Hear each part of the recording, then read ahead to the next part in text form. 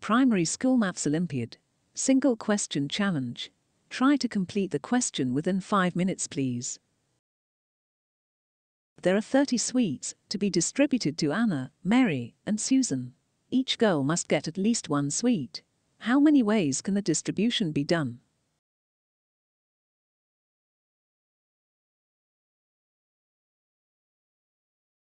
Here is the recommended answer.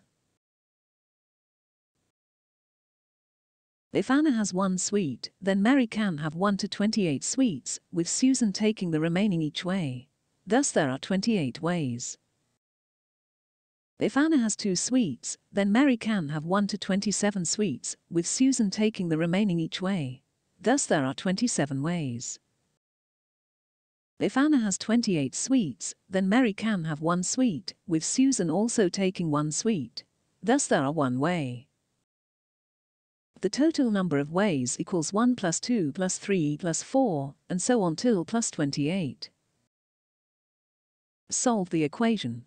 The answer is 406.